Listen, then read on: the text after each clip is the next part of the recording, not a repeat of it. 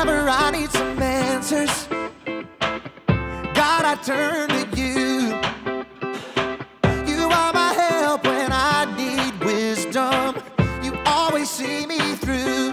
To know that you're chasing after me, it makes me wanna run to where you are. God, you make this journey worth it. I give you all my heart. When I don't know what to do, you help me figure it out. God, I run to you. When I need a solution, I have no doubt that I will run to you. I run to you. I run to you. I run to you. I run to you. Wherever there is freedom, I know that's where you'll be. You make me wanna do what's right and be the best version of me. To know that you're chasing after me, it makes me wanna run to where you are. God, you make this journey worth it. I give you all my heart.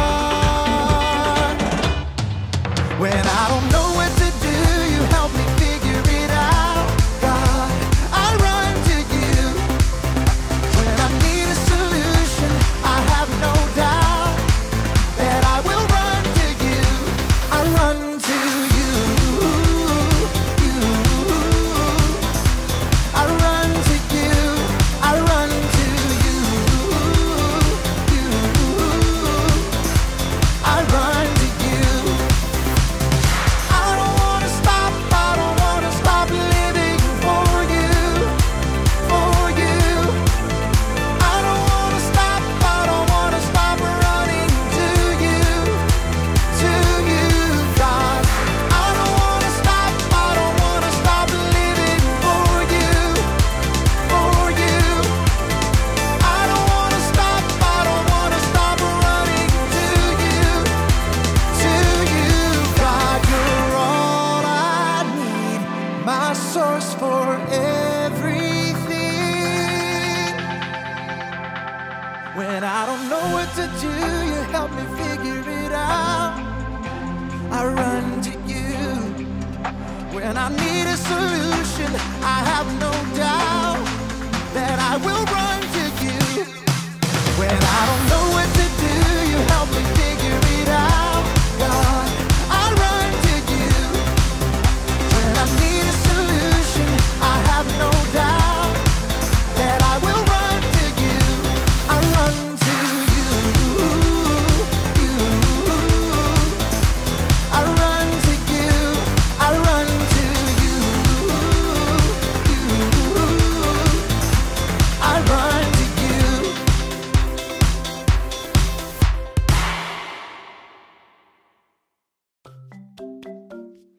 Welcome to Story Lab. This week we're talking about knowledge. Well, we take a look at the story of two people who lost something pretty important.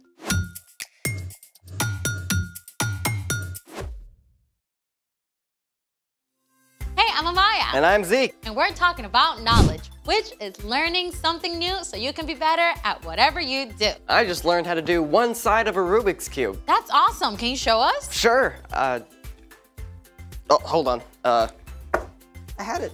I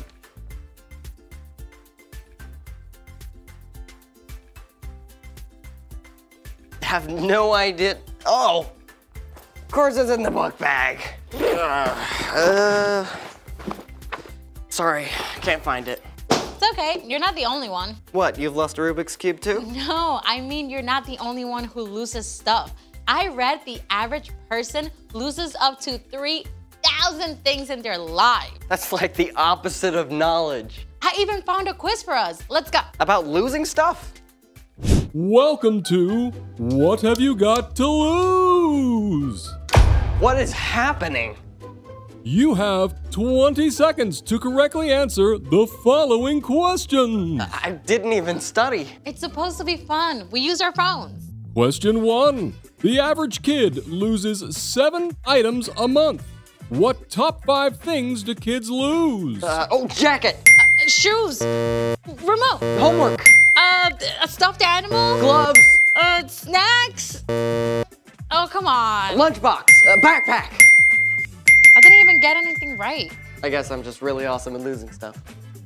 Question 2.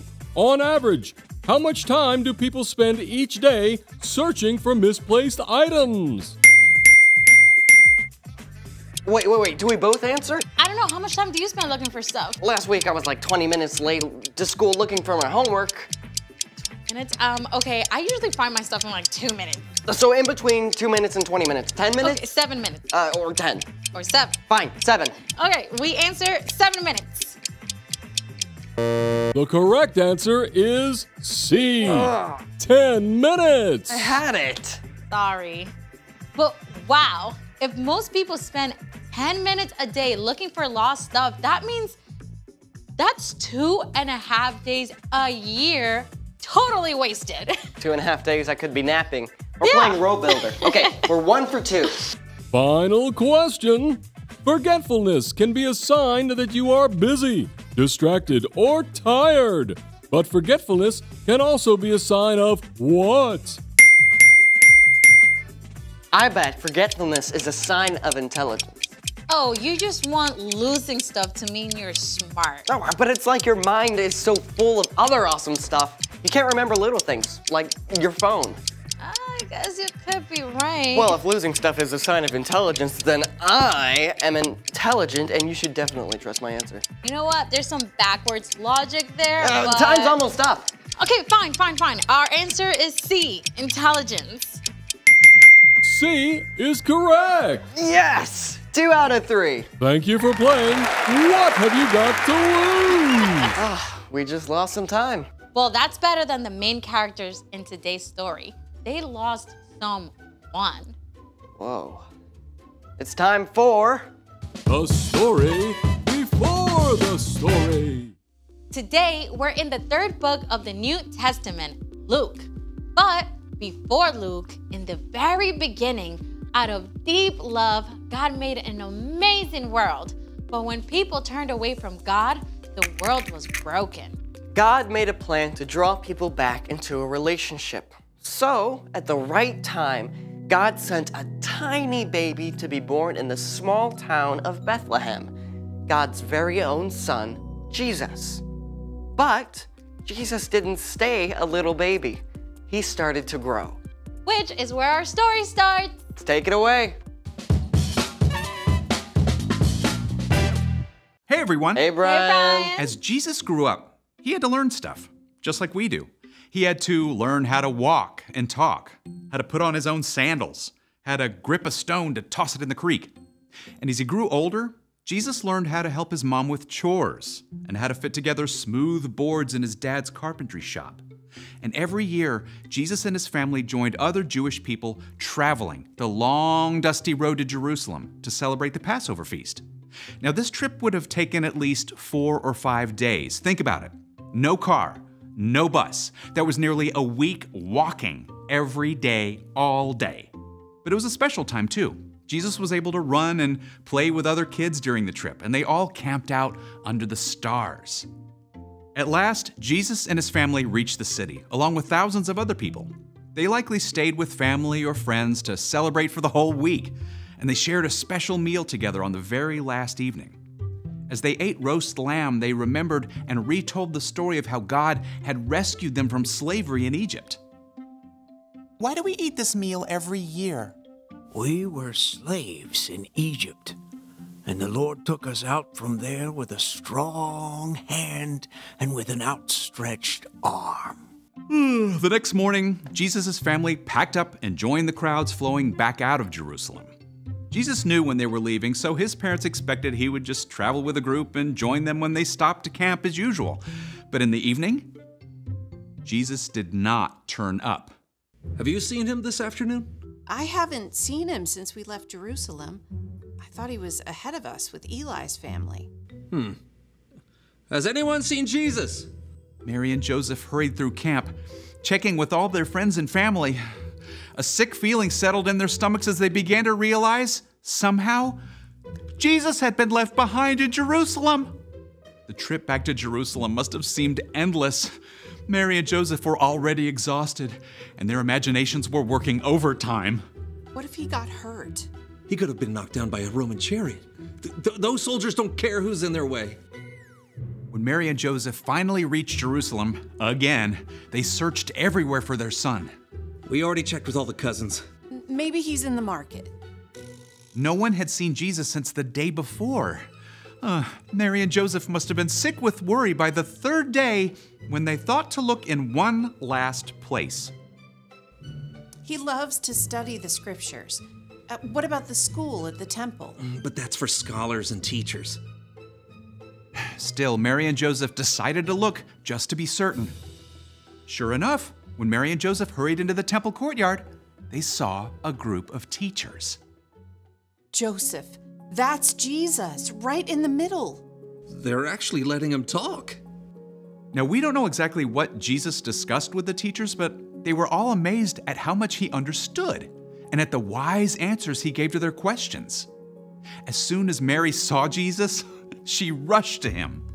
Son, why have you treated us like this? Your father and I have been worried about you.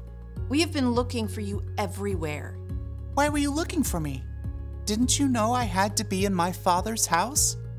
See, Mary and Joseph had been so stressed out that they'd forgotten what the angel told them more than 12 years before, that Jesus is God's son. It made complete sense for Jesus to be in the temple, but Mary and Joseph still didn't fully understand. Jesus returned to Nazareth with his parents. He loved them deeply and obeyed them, and Mary kept everything that had happened in her heart like a secret treasure. As Jesus continued to grow, he became both wiser and stronger, and he found more and more favor with God and the people around him. The end. I'm pretty sure I'd be grounded for a year if I went missing for 3 days. Yeah, but Jesus did have a really legit reason to stay behind in the temple. Well, first and foremost, Jesus is God's son, right? And Jesus knew that listening to God and learning more about God was the very most important thing that he could do. Even though it was hard to understand for Joseph and Mary. So, what's our part in the story? Learning about God can seem like just one more thing to check off. But discovering God is so much more. God is the creator of the entire universe, yet God wants to have a relationship with you. When you read scripture or memorize a verse, God can speak to you through those words. You can also learn about God when you talk to people who follow God or read things they've written. You can start small. Pick one verse to read every day for a week. Or ask an adult to help you choose a devotional book, and that can help you discover so much more. And here's the awesome thing. The more you learn about God and the more you start to know God, the more you want to discover. God is so big. There's no end to what you can learn and know about him. I think you guys have the picture. See you next time. So here's the thing. Knowing God is the most important thing. Do you think God can help me find my Rubik's Cube? I think the eyes God gave you can help you find it. Where? Okay, I'll help you. Right now, you're cold. Okay. Colder. Warm. Warmer. Warmer. Hot. Burning! Oh, there it is! Thanks for joining us in the Story Lab. See you next time. Okay, so you start like this. First you rotate.